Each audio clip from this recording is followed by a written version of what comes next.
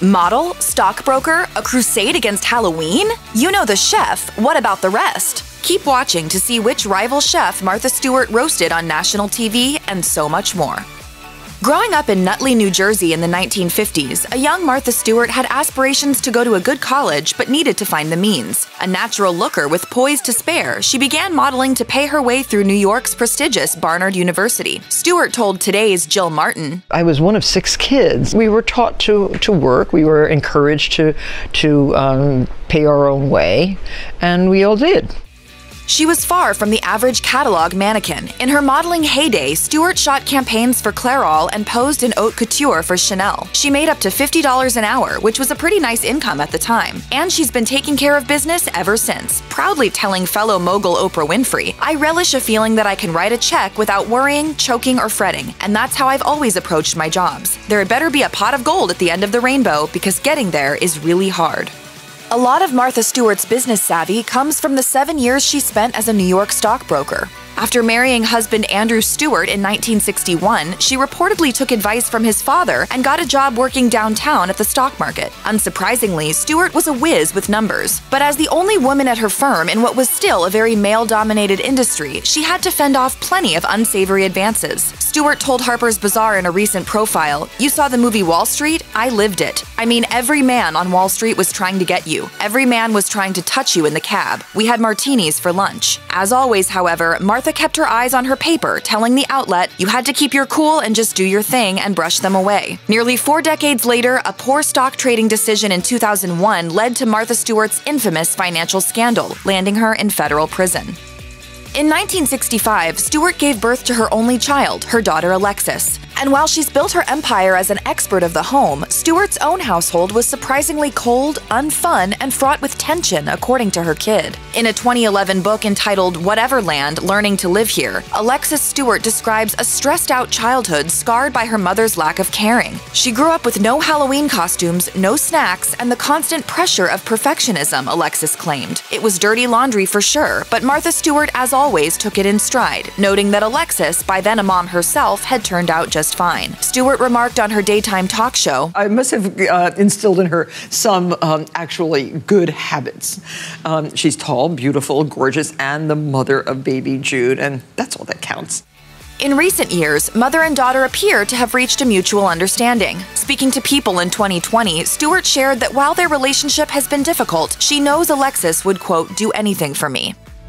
Disillusioned with the big city, Stewart and her family moved to the Connecticut suburb of Westport, purchasing a farmhouse complete with its own barn. She had grown tired of Wall Street but wasn't sure what to do next. Stewart had spent years entertaining clients and used this experience to transition to a catering business. After placing an ad in a local paper, Stewart then found herself preparing blindly for a wedding for 300, according to Entrepreneur magazine. We all know how that turned out. Stewart ended up launching her first company, The Uncatered Affair, and setting up a local prepared food shop called The Market Basket. Through contacts, she was tapped to write magazine columns. Then, in 1982, she released her first cookbook, Entertaining. Following its release, several critics accused her of lifting her recipes, an allegation that continued to follow her for years. True to form, Stewart brushed it off, reportedly saying, "I don't know why, as a cookbook author, I have to be so controversial. I'm writing beautiful books that bring so much good and enjoyment to people. What's wrong with that?" While her career flourished, Stewart's personal life soured over the next few years, and in 1987, she and Andrew split. Far from an amicable separation, it was a tawdry affair. Andrew Stewart sought a court order preventing his estranged wife from even speaking to him, People reported. Adding insult to injury, he began seeing her former assistant, whom he ended up marrying in 1993. Martha Stewart did keep his last name, which by then had become an essential part of her image, but everything else about the union she left in the dust. Stewart never remarried and has since kept her relationships relatively private. She dated actor Anthony Hopkins in the 1990s, but joked she couldn't get past his frightening portrayal of Hannibal Lecter in Silence of the Lambs. She moved on to billionaire Charles Simoni, her beau for the next 15 years, before their reported 2008 breakup. More recently, she's joined Match.com, but made it clear she's probably too busy to tie the knot again.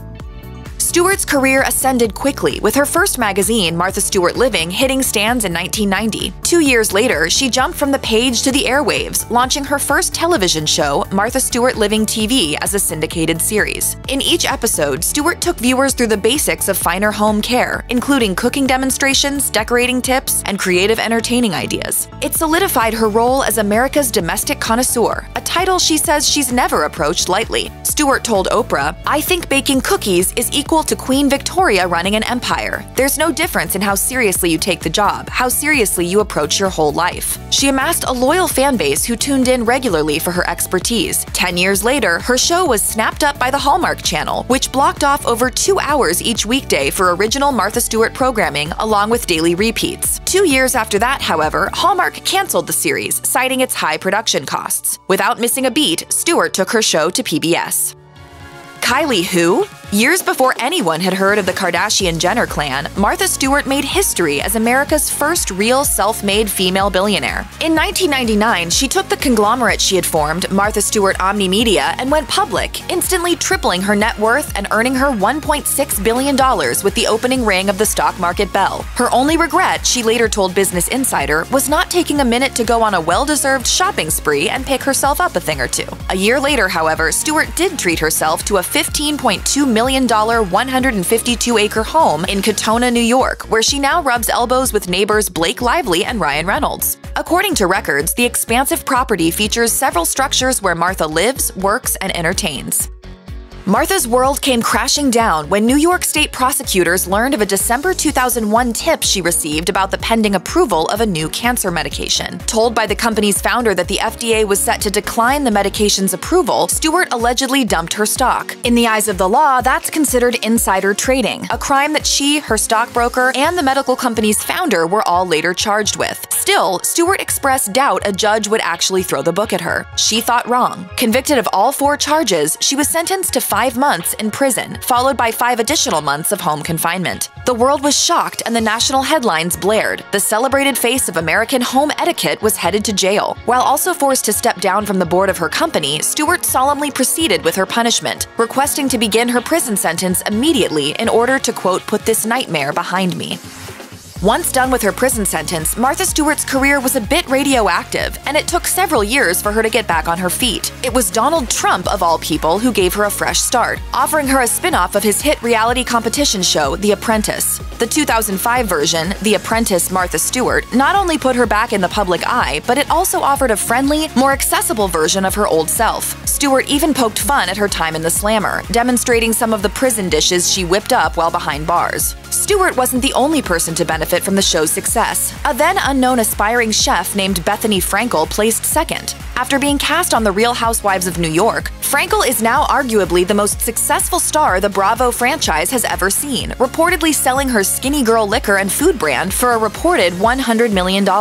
In 2013, the relationship came full circle when it was Stewart's turn to appear on Frankel's daytime television talk show. Stewart told Frankel, "You were a pest. You were a pest." She was. Now you can be that. You're the host. Martha Stewart's cheeky new persona really got people talking at the 2015 Comedy Central roast of pop star Justin Bieber. To pretty much everyone's surprise, Stewart more than held her own. She was, in fact, the unexpected hit of the night. Poking fun at both her own time in prison and Bieber's own recent run-ins with the police, she dryly told him, "I've been in lockup and you wouldn't last a week." Overwhelmingly, reviewers loved it, and to everyone's enjoyment, her shade of fellow celebrities has made headlines ever since. She dismissed Rachel Ray as an entertainer and has taken several swipes at Gwyneth Paltrow and her lifestyle brand Goop, calling her a wannabe, telling her to stick to acting, and giving a thumbs down to her products. Even when Goop's vagina-scented candle sold out, Stewart made it clear she was wholly underwhelmed. And that's great. I mean, let her do her thing. Okay. And I wouldn't buy that candle. One celebrity she did hit it off with? None other than the Dog Father. Stewart and Snoop Dogg struck up an unlikely friendship in 2008 during Snoop's first appearance on her former daytime talk show. Flattery was traded over the years through events, interviews, and social media, and in 2016, they finally came together for the VH1 series Martha and Snoop's Dinner Party. Called a national treasure by Eater, the loosely formatted series showcased the star duo hosting dinner for various celebrities. Sometimes they'd cook, sometimes they'd eat. Most of the time, they drank cocktails, got their buzz on, and bantered. Not only was the show a delight, but the friendship also opened a new revenue stream for Martha Stewart. Her friend Snoop, after all, a notorious toker, sparked her interest in the cannabis industry and inspired her new line of CBD products. As for Snoop, he's bragged that Stewart is tougher than some of the biggest rappers on the street. Apparently unimpressed with the antics of Tekashi 6ix9ine, who received a shorter prison sentence in return for giving up information about his co-conspirators, Snoop reminded everyone via Instagram, "I invite you all to remember, Martha Stewart snitched on not one soul during her trial. Baby girl kept it 10 toes down and ate that prison sentence by herself like the true baddie she is." Who needs Tinder when you've got nearly 4 million followers? And with one 2020 Instagram post, Martha Stewart let everyone know she was truly feeling herself. Sure, the post talked about her new swimming pool's paint job, but the real message was clear. Martha Stewart is most definitely a snack. The snap obviously went viral, with fans commenting that it was Martha Stewart's hot girl summer indeed. Stewart herself played coy, claiming the smoldering selfie had been accidental. Stewart later said on the Drew Barrymore show, "I was actually trying to take a picture of the beautiful planted pot at the end of my pool, and I must have hit the reverse button on my camera. And there I am in the picture, and I snapped it and said, 'Boy, you look really good.' And that was that." The pic resulted in no less than 14 marriage proposals, she also shared with E! News. But as she's made clear, when it comes to settling down, Martha Stewart just ain't got the time. Check out one of our newest videos right here. Plus, even more MASH videos about your favorite stars are coming soon. Subscribe to our YouTube channel and hit the bell so you don't miss a single one.